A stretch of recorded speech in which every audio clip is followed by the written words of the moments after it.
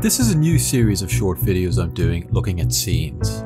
Why they work, don't work, or kinda work. Scenes are the building blocks of films. If your scenes are good, you're a long way to your film being good. This is a scene from a TV show called Rebellion. I wanted to look at this scene because it's easy to pick apart terrible scenes. But I'm sure the goal for the filmmakers watching this channel isn't just to be better than terrible. This scene is not a disaster. The writing and acting are good, but because of questionable editing and camera positions, it doesn't have the tight grip on the audience that it should have. If you want to watch it first, it's on Netflix between these time codes. But if not, let me give you a breakdown. General Lowe brings orders to Mr. Hammond to round up members of a resistance group. Lowe says minor civil servants like May here are frequent sources of leaks. She doesn't like the insinuation. Hammond says his boss will have to make the decision to act, and he's away. Lowe insists something must be done and says he has information the German Navy has smuggled in guns for use by the resistance groups in Ireland. Hammond refuses to do anything until he hears about this officially, so General Lowe storms out. I think there are two main things which stop this scene from being really effective. One, in any scene, every time the camera moves to a new position, it takes a split second for our brain to figure out where we are. When this is done smoothly, we don't notice. But when it's not, it's jarring, and our brain is wasting a second thinking about where we are now, instead of thinking about what's happening in the story. This scene starts on a mid-shot on May.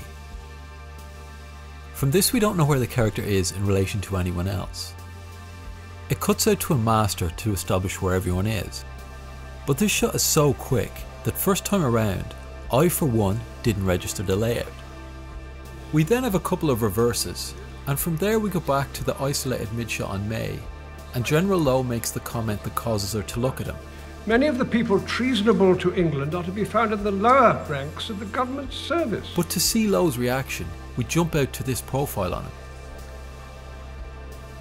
This is a jarring cut. The camera has jumped the line between these two characters, so even though they're supposed to be looking at one another, they're both looking in the same direction.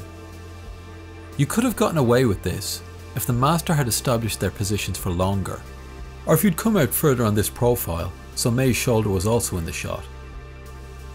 But as it is, it's a confusing cut, certainly on the first watch. This is not enough to ruin a scene, but it's enough so the audience's brains are wasting seconds subconsciously figuring out where they are, instead of taking in the story. The second thing stopping this scene from really engaging for me is the main points of the story aren't hammered home. The way I understand it, there are three major things happening in this scene.